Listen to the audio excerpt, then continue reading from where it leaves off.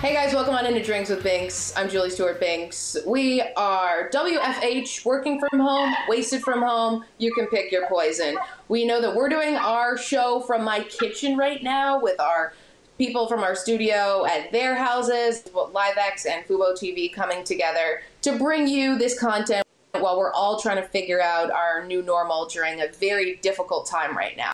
And we know that it's a very serious issue with coronavirus around the world, affecting athletes, entertainers, and just every single person. And we're going to address that, but we're also going to try to have some fun and have some sort of semblance of normalcy. And so on that note, we wanted to welcome in one of my good friends who's been on Call It a Night, has been wanting to come on Drinks with, you know him, ESPN broadcaster, host on NFL Live, also on Julie Wingo, the one and only Trey Wingo, who is rolling his face.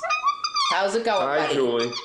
Good. Well, you recommended this ice roller, and I'm just trying. Am I doing it right? Is this the right way? Am I doing it correctly? Yeah, you're good. You were doing. I brought mine, obviously, too. This is the hot news. Also, not. You got to go slow on the face. It's supposed to be cooling. It's in your freezer. I'm kind of a bit of an influencer these days, obviously. So yeah, sure, just gotta keep the skin going. You got to keep the skin nice while literally you can't go outside or see anybody. So as you can see, I gave up on caring about that a long time ago. I don't know what you're talking about, Trey. So we know that we are drinking and banking. What do we got again today?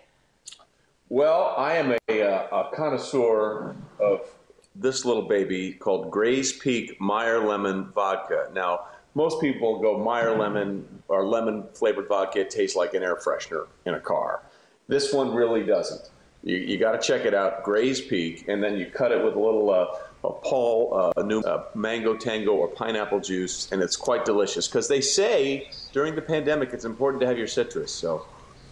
They do say that. They say alcohol is numero uno as well. Well, you asked me what drink you want to have, and you told me some sort of pineapple vodka, which was, yours is way cooler than mine, but I'm doing a pineapple vodka over here.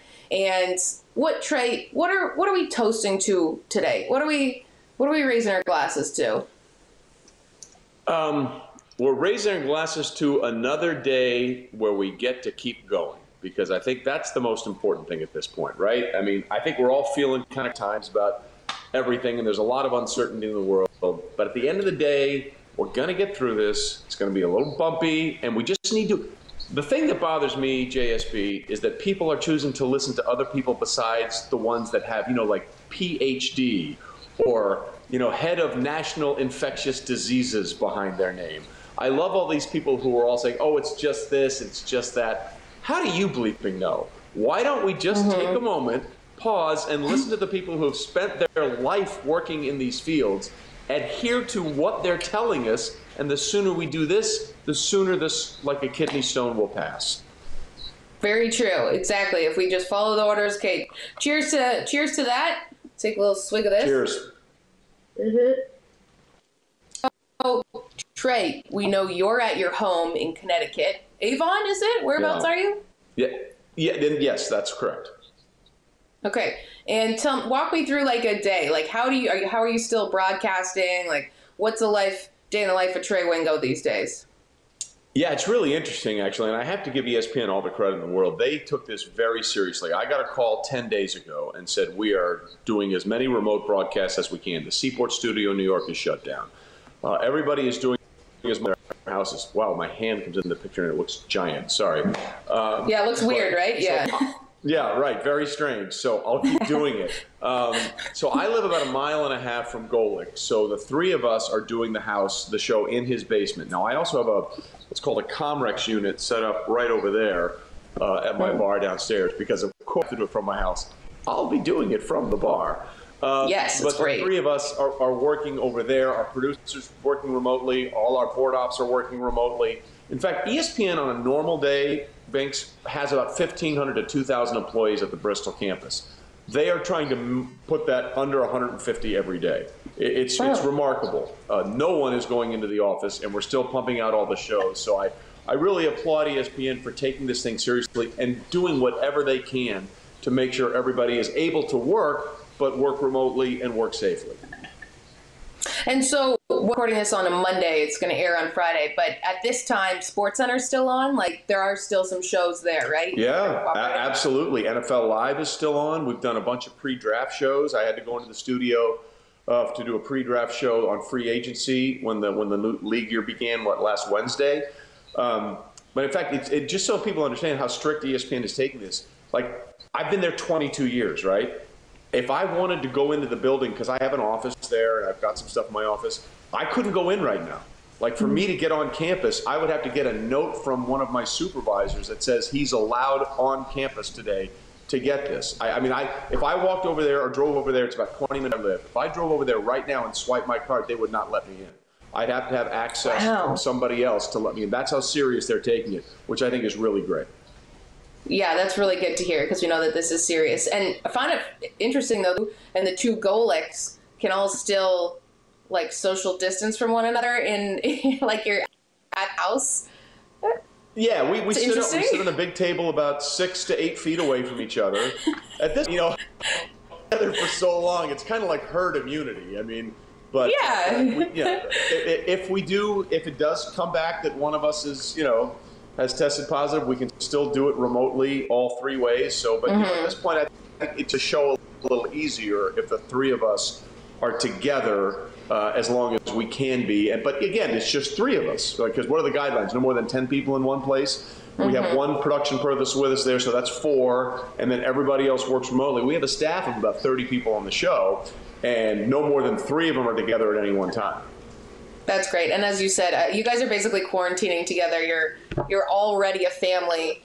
The Golic and Wingo family. The Golic. Eating a lot of donuts, and it's not helping me. Oh, man.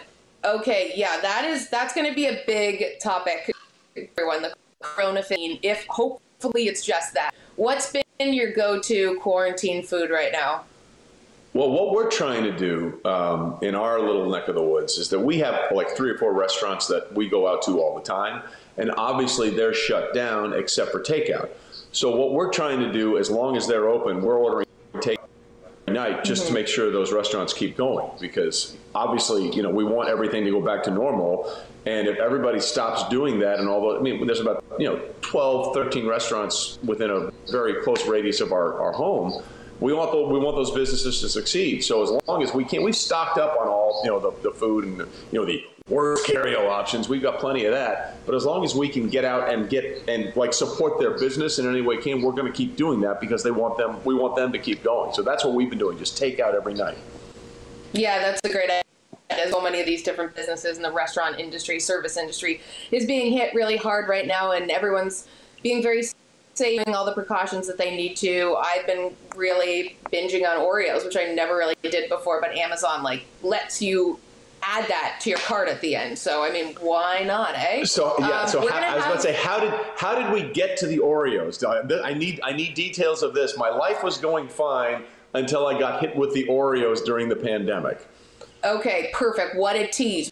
We're about Oreos and a whole lot more with Trey Wingo when we return on Drinks with Binks. Stay with us.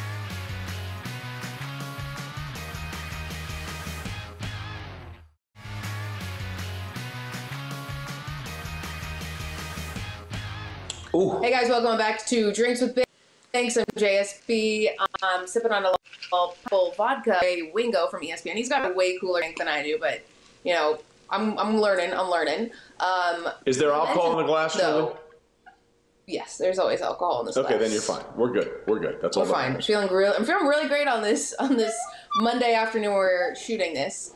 And Trey's got the ice roller going. This is the newest, hottest product of quarantine time, where it can depuff your skin. You put it in the freezer. Depuff's also very good for migraines and headaches. I am not selling this, but I really should be.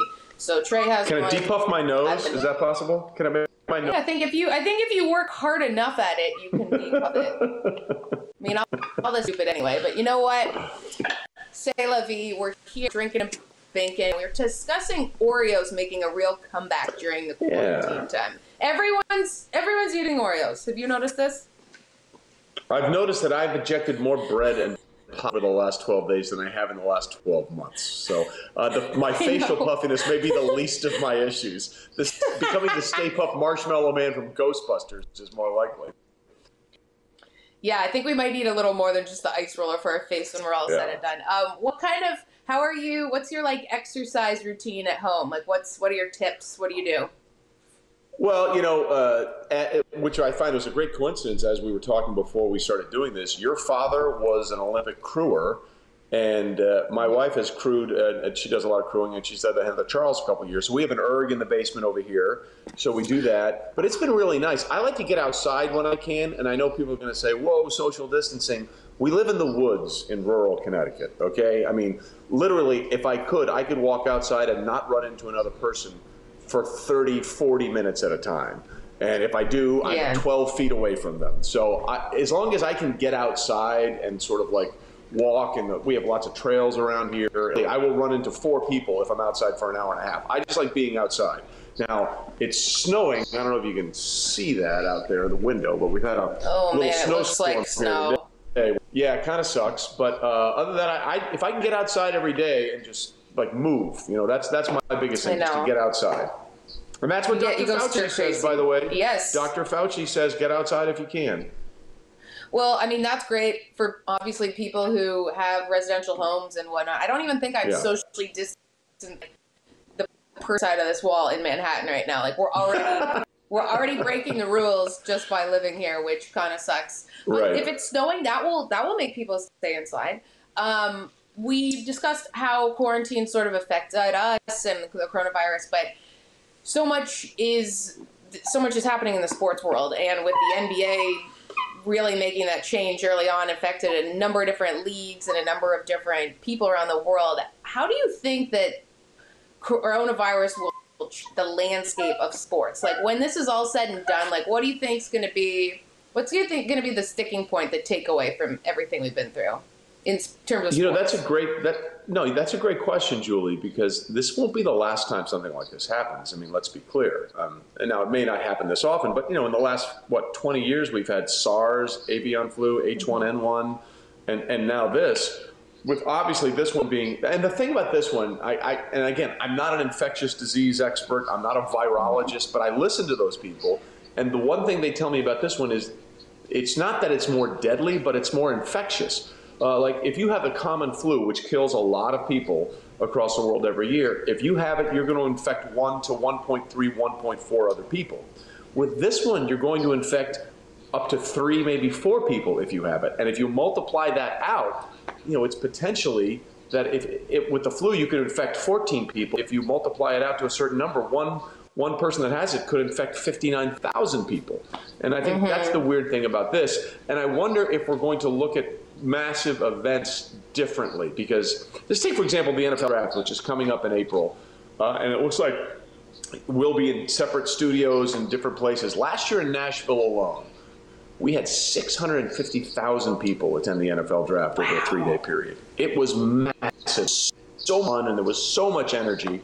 I wonder if we're going to look at things differently after this. Is it a good idea to have that many in a very, very congested area?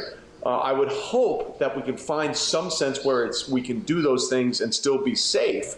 But like that's the thing that I'm taking away. When you look at, for example, the 2018 World Cup, when Croatia made it to the finals, and there were throngs of people in the street, or even when the U.S. women won the World Cup last year, there were so many people out there celebrating together. Sports is such a communal experience. We love the games, but we love sharing it with the people who either share our passion or are rooting for the other team, so we can stick it to them when we win. And I think my biggest fear is some of that might be lost, because that's what makes sports fun, right? I mean, you do this too. On an NFL Sunday, if you're not at a stadium, you're watching the games and you're on Twitter and you're interacting with a million different people. And I wonder if that's going to be the new normal instead of being in one place at one time. Yeah, I can see that. And when you say that, I mean, we're all going to go through sort of the mental aspect of this as well. Like when we come out, like, do we want to be as many people in a bar and being in close quarters when we've kind of dealt with like a very experience for many people, as we know that we're not even anywhere near close to what this potential peak could be. You mentioned the NFL draft. And at this time, it's a Monday. We saw Sean Payton has contracted the virus. The fact that, like, the NFL almost seems sort of immune to it because the season was not How do you think this virus is going to affect the NFL? Well, hopefully, the NFL starts, the regular season starts in September, so we are extremely hopeful that by that time things will be back to normal. But, the NFL is sort of benefiting off of this, and I don't want to say they're trying to do that. It's just sort of the way it is. The sport is shut down, right? The only thing that can happen in the NFL are deals, which don't really necessarily mean people have to be together. So thank God, in one sense, that we have something to talk about that gives us that sense of normalcy right now when we're looking for it.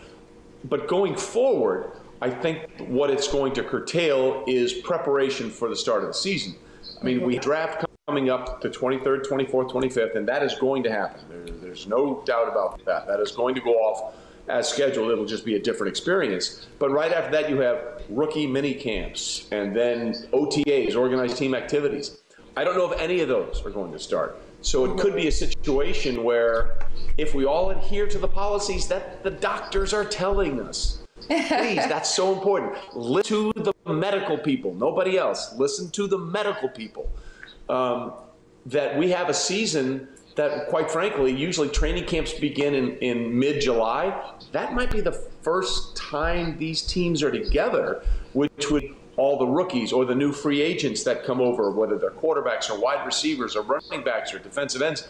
That may be the first time everybody gets together, which means the first month of the season could be some really sloppy football, because I have no idea at this point when we're going to be able to say, yes, you as a group of 90 guys, that's what the roster sizes are before we start, when we start training camp, when we get down to cuts, are going to be sweating on each other, leaning on each other, hitting each other. Yeah. We can't do that until we know everything is good. So it might be a really weird start to the season with all kinds of mess ups.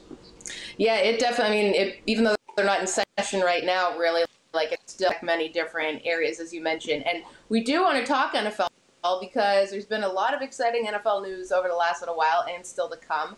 So stay with us, guys. We've got actual sports talk with Trey Wingo and some texts.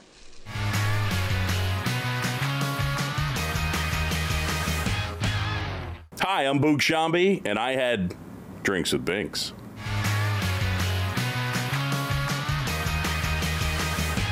Hey guys, welcome back to Drinks with Binks. We're sipping on a little vodka pineapple here. Whatever. It's alcohol in a glass. Just embrace it. It's alcohol in a glass. The wheels are wet. Wheels are coming off always on Drinks with Binks. And we're talking about NFL. Gotta address it right now. Tom Brady as a Buccaneer. What are you excited about? What are you worried about? How this all goes down? I'm not worried about anything, but it just, to me, it was inevitable. Like, people are like, "Are you surprised that he left?" I'm like, wait a minute, let's understand something. In training camp in August, someone asked him, "Hey Tom, what's your situation?" And he leaned into the microphone and said, "Well, don't you think I deserve a contract extension?" Once this season started, and the Patriots were like, "Yeah, we're good," Tom Brady was like, "Yeah, we're good." This, to me, inevitable outcome once he started week one without a contract. For anybody that thought he was coming back, I'm like, wait a minute, you understand the two parties that could have made sure this wasn't going to happen decided not to do it. So how anyone thought he was going to stay, I don't understand, because they could have, if either side wanted to do that, they could have done that in August. They chose not to. This was the inevitable outcome. Now, some people are surprised by the fact that it's Tampa, but you have 2,000-yard receivers in Tampa. They've got a really good defense. They got a solid running game. Their offensive line is okay. You have a head coach in Bruce Arians who is, for lack of a better term, a quarter whisperer. The guys that he's worked with have been Peyton Manning, Ben Roethlisberger, Carson Palmer. They've all had some of their best years working with Bruce. And this is the thing that maybe people didn't focus on enough. The general manager of the Tampa Bay Bucs is a guy named Jason Light. In 2000, he was in the scouting department for New England. In other words, he was one of the guys that said, yeah, let's take a flyer on that Tom Brady guy. So why not finish your career with a guy who was part of giving you a chance to begin with? Oh, and by the way, there's no state income tax in Florida. Yeah, that is really nice added on there. Yeah, it'll be interesting to see. I mean, you mentioned he's got a lot of new weapons there. And we've seen so many other shakeups with Phillip Rivers going to Indy, DeAndre Hopkins going to Arizona, Stephon Diggs and Blow. When you look at all of the things that we've seen so far on this Monday, like what stands out to you, sort of besides Tom Brady, but like the biggest shakeup? Well, what's interesting to me is not the biggest shakeup, but the team that figured it out, although reverse engineered it. I mean, let's be clear. The Cowboys, they're going to keep everybody. They found a way to sign Amari Cooper, who instead of going to free agency. They signed Zeke last year. They signed all their other players last off season as well. Now they did the quarterback last, which is the dumbest thing in the world. It's going to cost them more money instead of getting ahead of it. But literally, they kept everybody. I mean, they did it backwards as you could, and it might work out. Now it's going to cost them, it should, but they kept them all. They've got Zeke, they've got Amari, they've got Dak. They're going to work out that long-term deal one way or the other. So for all the people, including myself, who criticized Jerry Jones for not taking care of the quarterback, my God, somehow they found a way to make it work. Now it's going to cost Jerry more money, but Jerry, as you know, throws up $40 bills, even though they don't exist. But my point is that's how rich he is. So, I mean, he had it to burn, and he's willing to burn it.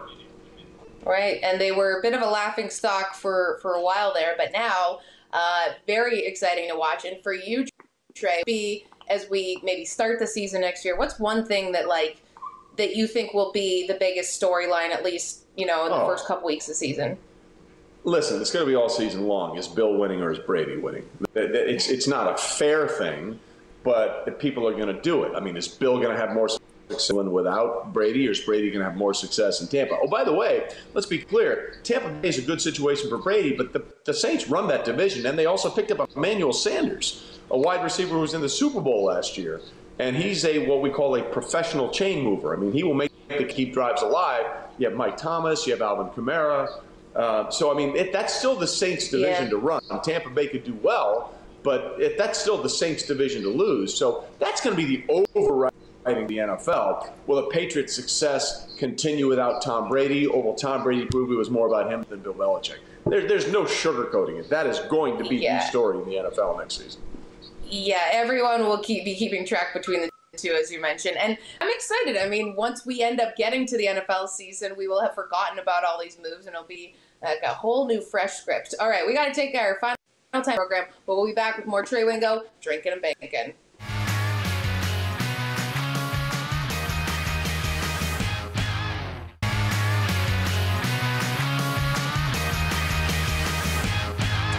All right, guys, welcome back to Drinks with Binks. We don't have time left, but before we go, we got to do a little truth serum on Trey's life. Trey, one-word answers, lightning round. Favorite person to work with at ESPN?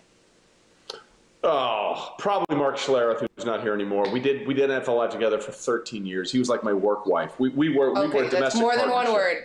That's more than Thank one you. word. And Mark Schlereth. Well, Mark Schlereth. Okay, that's it. More Truth than serum one on word, Trey's because everybody life. has a first and a last name. Okay, well, now what we're going to do is we're going to pour out a shot, Trey. I told you about this. We're going to pour out a shot for someone who deserves it. We're doing whiskey. I got a little Canadian club. Who's the shot going to, Trey? Who deserves a shot? This is a little whiskey with an Alexander Hamilton shot glass. This is to all the people that are doing their damnedest to keep us safe. That is the frontline medical people at hospitals, first responders that are risking their lives to make sure we're safe. Yes, we appreciate the hell out of them. And again, to Dr. Fauci and everybody else, cheers to them. Yes. You ready? Bottoms up. Here we go. Thank you so much, everyone. Thank you, Trey. Let's do it. We'll see you next time. Woo! Woohoo! Don't touch your face.